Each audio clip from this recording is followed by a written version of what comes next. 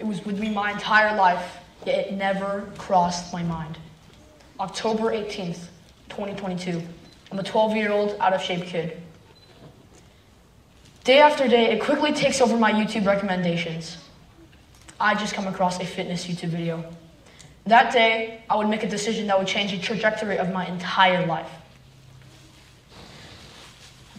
I started with a workout routine in my little home gym, stuck to it, and stayed consistent. As November 2022 rolls by, I've just finished my first month of lifting weights. By then, I've cut out time wasters such as video games and the endless scroll of social media. As the months passed, my workout routine became more and more refined by trying out different exercises and workout routines.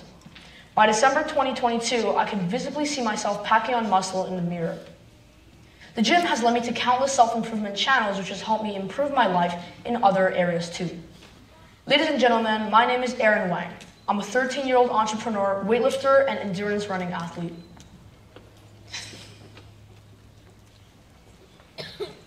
I can save you time and wasted effort. In my TED Talk today, I'm going to share with you what I learned from lifting weights at a very young age, 12 years old.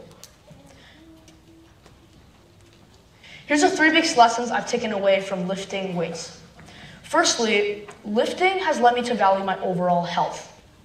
Not only will it speed up my progress, but make me enjoy it more in the meantime. For instance, I was chowing down disgusting, sugary foods such as processed fancy chocolates and gigantic servings of potato chips. However, I began doing my research on what I was actually fueling my body with. My sources of proteins, carbohydrates, healthy fats, and nutrients that those foods actually contain. Now I'm eating an aggressively clean diet and loving it, fueling my body with what it actually craves. As well, I often stayed up past midnight playing video games on a school day. I was chronically sleep deprived, and it cost me a fully functioning brain and my mental clarity. Secondly, lifting has taught me the value of delayed gratification. Picture this. You're standing in front of a mirror, unhappy with what you see. You take the first step, the decision to choose the gym over an extra hour of sleep. You get up early, already feeling the ache of the coming workout. Weeks pass, your muscles scream in rebellion, but you silence them with determination. You taste the bitterness of chicken and the blandness of salads, searing clear away from the instant pleasure junk food. Days blur into weeks, weeks blur into months. The weight on the bar increases. There are moments where you feel the urge to quit, to give up. Frustration creeps in. But you're not about to give up just like that.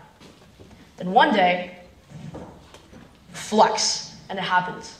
You notice a muscle you haven't seen before. Small, it's there, it's progress. That small glimpse fuels your determination. It's not about aesthetics anymore. It's about becoming the best version of yourself. Now repeat that process with your work, passions, not over years, not over decades, but over a lifetime. Finally, the physical exercise transformed my mindset for the better. I've learned how to practice gratitude. In life, it's very easy to get lost in the chaos of a million small tasks and forget what you've accomplished. Appreciation reminds you of victories, big or small. It's about recognizing the efforts of others too.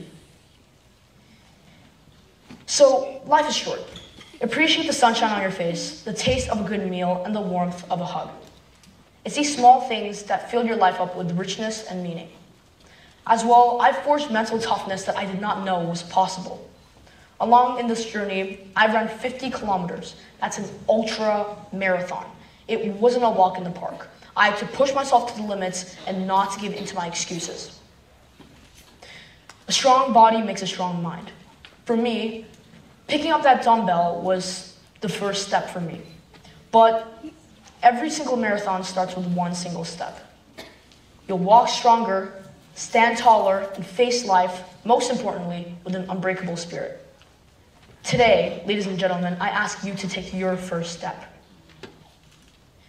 It's about becoming the best version of yourself. We only get one body each, so why not sculpt it to its full potential? That's why I'm going to continue this journey. It's about standing strong, both physically and mentally, against the sands of time. Only you can change your life. Nobody else. Thank you. Thank you, Aaron.